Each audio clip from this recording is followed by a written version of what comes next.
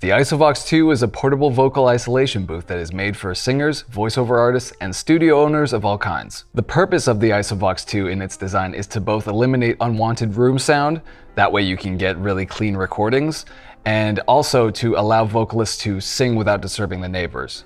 Just to give you an idea of the sound quality, you are listening to my voice inside the Isovox as we speak, as you can see here with my flashy jazz hands. As an owner, I feel like it's an essential piece of equipment for any home studio, session vocalist, or even the enthusiastic hobbyist. And yet, I feel like for the cost, usually around $1,000, it falls short in a few areas that I wanted to discuss with you guys today. So again, as an owner of an Isovox 2, I just wanted to offer 3 things that I feel could be improved to benefit vocalists everywhere. Let's get started.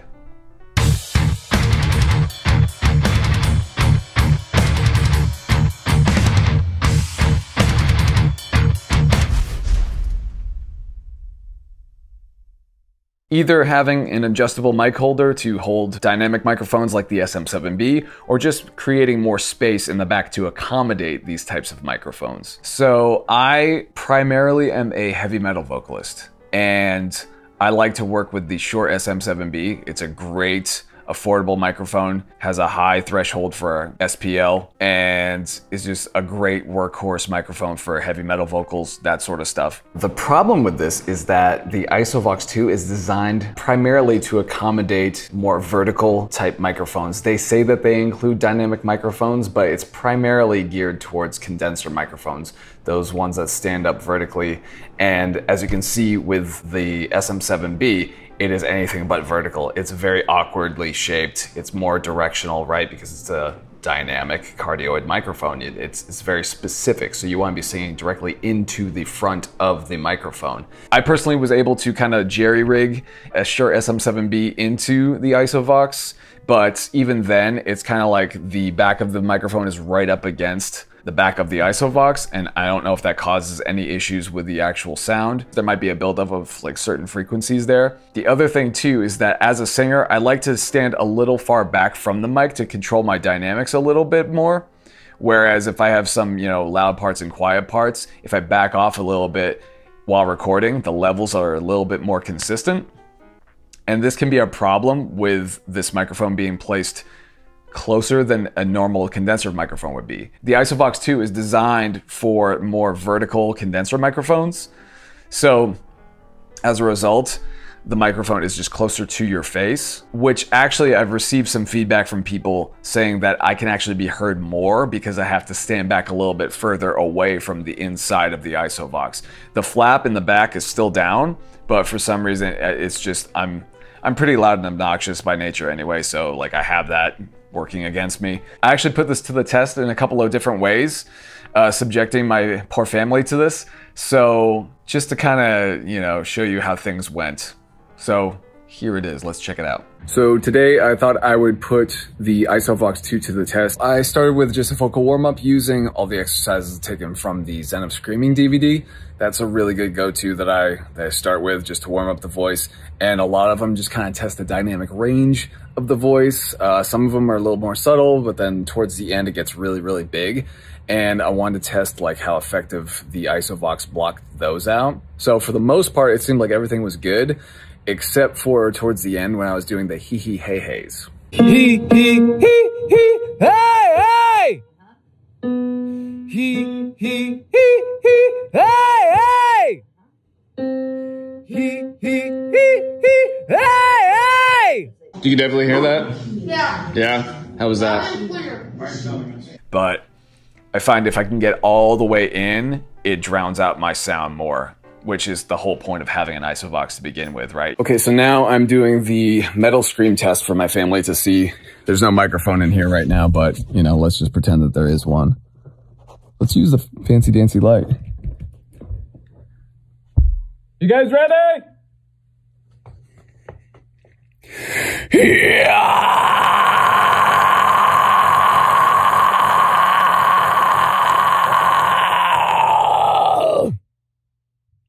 Let's do one more.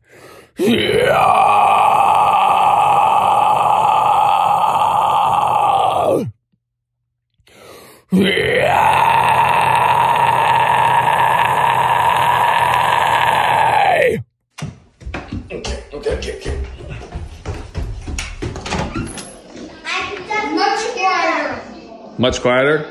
It was quieter, but I can still hear it. Okay. It's supposed to, you know, muffle your sound so like the neighbors don't hear you. That's the whole thing that they market this with. So if there can be some kind of adaptation to the Isovox where we can have these dynamic microphones to be able to handle a higher SPL level for like styles like metal and rock and all that sort of stuff, that would be amazing. Whether it's making the Isovox longer to accommodate these microphones or just to have an adjustable microphone stand, something like that, that would be amazing.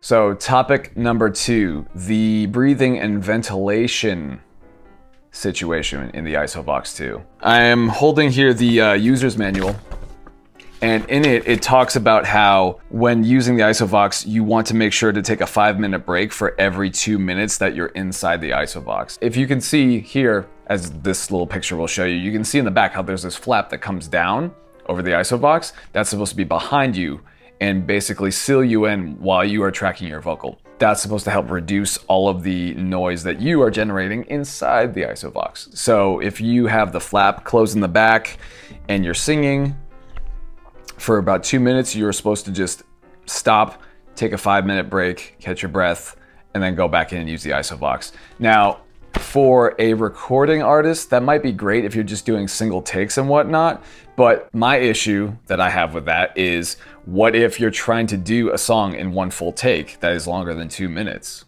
right?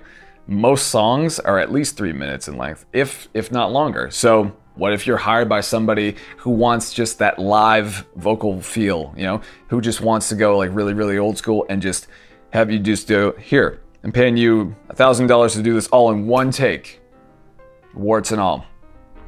Let's say you have a situation like that, but you're not able to do it because you're running out of air. To my understanding, the Isovox was developed not only for recording artists, but for just full-on rehearsal as well for a vocalist. So what if you're trying to rehearse a full song without stopping? And it's substantial. I've been in there certain times where I felt like I was losing air pretty quickly just because of whatever vocal I was delivering. And as a result, my own performance had been compromised due to the lack of air. Not only just from the physical aspect of it, but just from the actual distraction of it. If you're recording the vocals and you're really in the moment capturing something, the last thing that you want to have happen is be distracted by, oh, I'm running out of air inside this box, right? You don't want to have to just stop everything and then take a 5-minute break and ventilate if you're in the middle of something. This is a huge problem as a vocalist. And making sure that you don't have to have any interruptions while you're trying to get a perfect take is huge. And the last thing that should be getting in the way is breathing, right? So if there is some way to develop some kind of ventilation system for the Isovox, this would be hugely beneficial for musicians, because on one hand, it's a great tool if you're just going take by take, doing one thing at a time. However, the reality is that there's going to be plenty of sessions where you're just supposed to do all one live take, or you're rehearsing an entire song, or maybe you're doing a live stream performance and maybe you're doing it inside your Isovox. Who knows? Obviously, you can leave the flap in the back open, but depending on what style you're singing in, that kind of defeats the purpose of the Isovox to begin with, right? Like the whole point is to be able to cancel out the sound so you're not disrupting the neighbors or anything like that. So again, I feel like for the price of the Isovox, this should be something that's addressed, absolutely. My suggestion is just to make this one, the Isovox 2, a more affordable option. I would cut the price in half, to be honest, and expand on its original design to accommodate these practical issues that remote vocalists face. That way you can serve an audience that's more able to invest in your product. And what I mean by that is that you have this entire market out here in the United States alone of just home studio owners and session musicians and just freelance vocalists, that type of thing. There's that market. However, you have a ton of hobbyists as well. And call me crazy, but if I was a hobbyist, $1,000 is a lot to spend on a piece of, you know, foam. You know what I mean? It's like, it's a lot to invest if you're a hobbyist. So maybe as a suggestion, if it were me, and again, I'm not you guys, so it doesn't really matter what I say. You don't have to do anything. But for what it's worth, if it were me, I would make the Isovox 2 a scaled down version, maybe at like $500, and expand on the original design to incorporate some of these ideas to make it that much better and justify it being $1,000. Justify it having like the premium price. You know, that way I think you would expand your reach, you'd find a much wider audience, and you'd be serving more people. So, I don't know, just consider that food for thought. If you don't agree with me, you can tell me to go to hell, it's fine. But again, I say all of this with love, and I wouldn't be saying this if I didn't feel passionately about the product and feel passionate about what I do with it. So, for anybody else, there's my honest take on the Isovox 2. I love it, I use it all the time. That said, there's definitely room for improvement, and I can't wait to see what happens in the future with these guys. So I don't know how many of you out there actually own an Isovox, but seeing as I'm an owner, I just wanted to give my 2 cents on the matter. And I'm just curious if I'm the only one who kind of feels this way. So if you're out there and you actually happen to own one of these, I'd be very curious to know what your thoughts are. Did I miss anything? Is there anything that you would add about it that could be improved? Just let me know in the comments, you know? Thanks for watching.